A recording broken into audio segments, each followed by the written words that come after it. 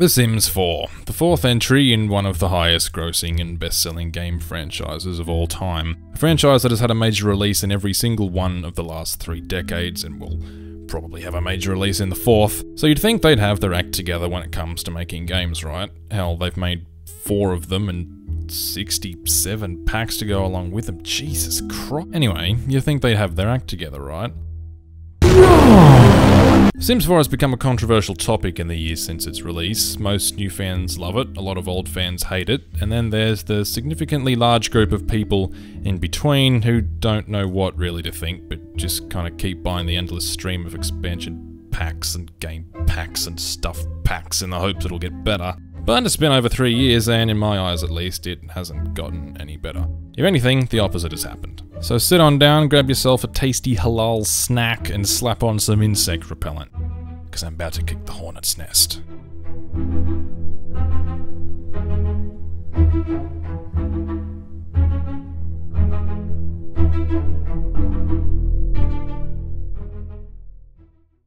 Revealed in August 2013 at Gamescom, The Sims 4 was released on PC in September of 2014 to, mixed reviews? Many reviewers and players alike cited a feeling of emptiness, like the game wasn't complete and was missing key features that people kind of expect in a Sims title. Hell, there's even a features controversy section on the game's wiki page, and yes, I just use Wikipedia as a reference, shut up. Lack of features such as pools, toddlers, basements, cars, work locations, and general rabbit holes, as well as the absence of an open and persistent game world were among the key complaints. To their credit, the developers did do as they promised and added many of these features free of charge, but we'll get to that later. Before we go digging into everything, however, let me preface one thing. I do not hate The Sims 4, nor do I even think it's a bad game. It's just kinda dull. There's not a great deal to do, at least for my playstyle, and in a game that's supposed to be simulating life, it has sim in the title, it doesn't feel very lifelike, at least to me. That said, there are plenty of things I like and even love about The Sims 4. Quite a lot, actually. I go back and forth on the game's visuals, but there's plenty to like about the more cartoony art style, not least of all its relation to the series' cartoony themes in general and the effect it has on the game's performance. Hands down, The Sims 4 is just an outright smoother and easier play experience than The Sims 3. No competition. 60 FPS on any sort of half-decent hardware, no stutters, no crashes, no freezes, all the time. As a casual experience, it's extremely easy to get into. Sim interactions are smoother, easier, and more balanced. Pathing is better and it feels more polished overall. The same could be said about build by mode, with pre-made rooms and swatches providing an easy way for new players to build houses that actually look half decent, albeit at the expense of a lot of the creative options of its predecessor. I'd really love to see something that allowed us to sort of select individual styles, colours, patterns, textures on each object, you know, with maybe like a colour where... Oh! Wait! Creator Sim is by far the best thing in The Sims 4, leagues better than anything before it. It runs great, the click and drag mechanics to create and sculpt Sims features is super intuitive, and it's super easy to make an entire household, rather than the chore it was in The Sims 3. I'm just gonna wait here for 7 minutes for these clothes to load in. And while I, like most other people, hate the screechy, vaguely fascist sound of SJWs calling for equality and representation, the fact the game has so many options like female clothes on males, vice versa, types of walks, pregnancy and gender options and all that is great to see, even though it doesn't generally suit my true-to-my-life play style. I'm a 20-year-old white dude. More options and ways to play are always a plus. And of course, the score. Elon Eshkari's mix of bouncy and positive tracks with grand sweeping pieces make doing anything in Build by a treat.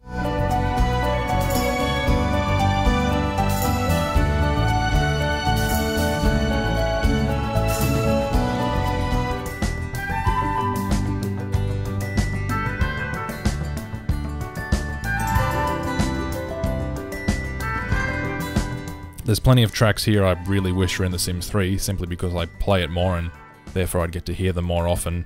Sound effects and sound design in general are top class, extremely well implemented and seamless, which is kind of the point. If the average player doesn't notice the sound design, the sound designer has done their job. It really is a great score, but unfortunately for us, that's where the goodness stops.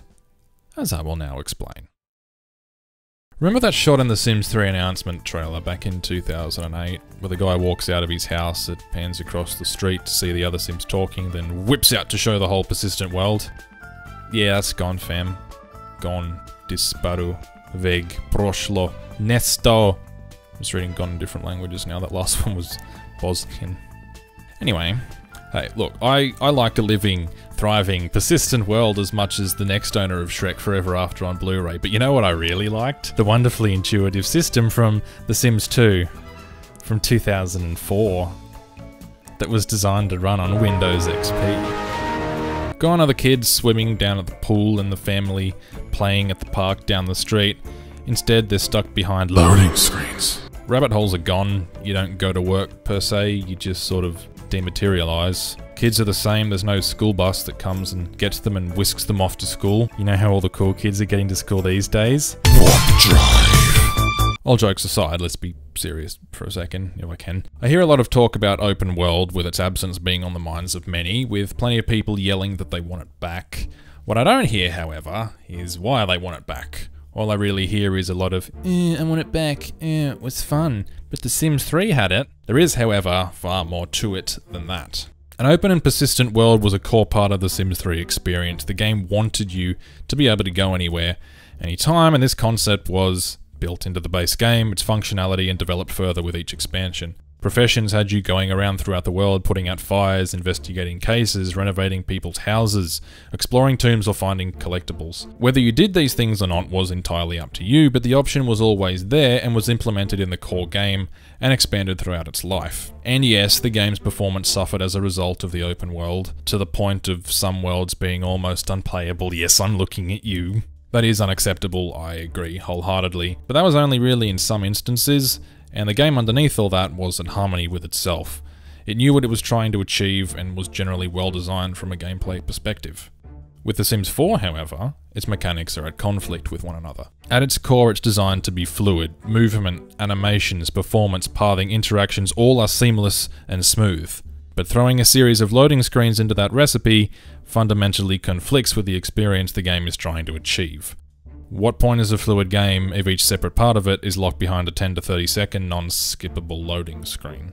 It leads to a game that feels separated, compartmentalized, like all the pieces haven't been quite stitched together yet. It's jarring, and most certainly not fluid. I get that loading screens are a necessary part of gaming. Even masterpieces like The Witcher 3 Wild Hunt have them between worlds. Difference is, each world in The Witcher 3 Wild Hunt is titanic and can entertain you for hundreds of hours without ever needing to leave and see a loading screen. In The Sims 4, if you want to go to the park, or go across the street, or even if you want to visit an apartment in the same building, you're stuck with a bland, jarring loading screen. For example, would you rather have this video uploaded at 30 FPS, consistent lower performance like The Sims 3, or have it uploaded in smooth, fluid 60 FPS, but each segment of the video has a 30-second non-skippable ad? I know which I'd choose, and I'll tell you in just a sec.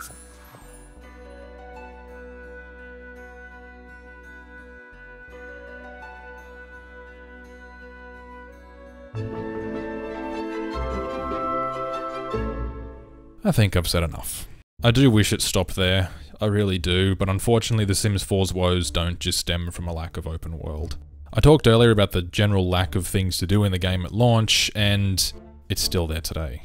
Now I'll say, in the interest of full disclosure, that I only own 3 of the 22 packs that have been released for The Sims 4, holy fuck. But I've done my research on every pack that's been released up to date and all the stuff it includes, which was not really painstaking. It really didn't take that long because they don't actually add anything. For what it's worth, those 22 Sims 4 packs are more packs in just over 3 years than we got for The Sims 3 in over 4.5, and per unit these ones are costing more, but we'll talk about that in a bit. Even with the packs I have, I'd kind of expect to have enough to do, especially since those packs have a total price in Australia of $130 on top of the $80 base game, but no! Outside of Get to Work, which I actually thought was a perfectly solid expansion that I really enjoyed, there's been nothing added that really entices me to come back and play anymore. In fact, before I started recording footage for this video, I hadn't booted up The Sims 4 since May 25th last year. Instead, in that time, I'd played about 150 hours of The Sims 3, a previous gen 8-year-old game that I've pretty much, you would think, gotten everything out of. The Sims 4 has been so heavily streamlined it hardly feels like a Sims game anymore, at least in my eyes. Many of the mechanics that made previous games so popular are either late, paid for, or omitted completely. Wait a minute. Streamlined to death. Great visuals and an exceptional soundtrack, but missing the fundamentals of previous titles. A rough launch and a tendency to split the fan base and anger longtime fans. Well, that's 2 of my 3 favourite franchises Electronic Arts has aptly murdered, and the third one has been dispatched by ya boy. Whenever I play, I feel like I'm in a box, not a real thriving world full of people. I don't really want to take my Sims out that much because there's a loading screen in the way and I kind of have to weigh up whether the load time is worth the activities I can potentially do wherever we're going, and most of the time the answer is no, so I kind of just end up at home doing not a real lot. I can't wait for my Sims to finish work and then get them to grab some groceries or go to the gym on the way home because they just sort of materialize on your doorstep when they're done with work. Can't go looking all around the world for events going on or secluded lots to visit because if I go outside the boundaries I'm subjected to some of the laziest world design I have ever seen in my life. Flat car textures, helicopters flying around using the models from what looks like Simcopter from 1996. It just sucks any and all immersion one could have. This is one of the most significant steps backwards I've seen in a franchise that I can really remember. They take a great leap forward with Sims and their interactions and go so far back with the world they live in that it drags the game back as a whole. And it makes me so frustrated because I know they can do better than this. EA has hordes of cash and the Sim Studio has years and years of experience under their belt. It's like they got scared of the performance complaints of The Sims 3 and sacrificed almost everything that was good to fix one bad point, even though most people were kind of happy to make that trade-off, then tried to fill out the game with features that most won't use anyway. But by far the worst part of The Sims 4 is not even the game itself. Like I said, the game is not bad, but this is.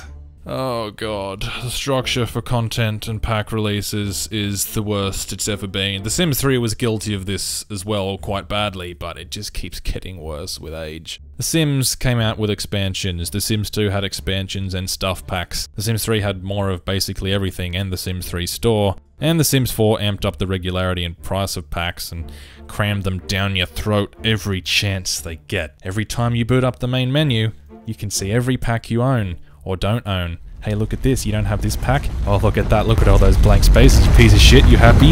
Idiot. We are 3 years and 3 months into The Sims 4's life. By this point in The Sims 3's lifespan, we'd had World Adventures, Ambitions, Late Night Generations, Pets, Showtime Supernatural, and we'd be expecting our next release to be Seasons, not laundry stuff. Laundry, oh good, yeah, fucking laundry. 7 expansions with an 8th just a month away. I could happily play The Sims 3 indefinitely with those packs. There's 4 of my 5 favourites mentioned right there, and there'd been a healthy serving of stuff packs too, up to and including Katy Perry's Sweet Treats. Shh, repress the memory. For The Sims 4, we've had just 4 major expansions and one of the most aggressively marketed flood of game and stuff packs I have ever seen. Spa Day sucked, I got that one for free. Then there's Outdoor Living, which added some tents, fitness stuff, which added literally nothing of use to anyone. Backyard stuff, which gave water slides, I guess. Look, I get these are cheap, they're $10 to $15 depending on where you are, but there's so many of them. We've gotten to the point where if you go to try and buy a pack for The Sims 4, it's just a wall. And you don't know what's what. There's no difference between any of them, it's just noise. We've had 13 stuff packs, 3 last year, 5 in 2016 alone, and another 4 the year before that. $10 a pop, that's what, $130 total? Or if you're paying $15 like a lot of people are, myself included, that's $195 just for stuff packs. Is it worth that sort of money? No, it's not. Now, of course, the devs did add features free of charge, as I mentioned earlier. Things like pools and toddlers and all that jazz. But if you look beyond the free stuff, there's something else going on here. Pools! Added for free at the end of 2014. A few months later, perfect patio stuff. Coincidence? Methinks not. Toddlers. Added for free at the beginning of last year. Toddler stuff. Oh, how convenient. You see, there's a pattern of giving us free things that don't really have a whole lot to do. Pools are cool, but there's not much else to do in the backyard, so then they go and give us the option of paying for patio stuff. Toddlers are added for free, but really aren't that developed, then they give us a toddler stuff pack, if you're willing to pay for it. I feel as though everything has an ulterior motive at this point, with the express goal of making money, which I understand is the point of a business, but the way in which Electronic Arts have been going about it in recent years, well, you know the rest. At least there's no loot boxes, right? Yet.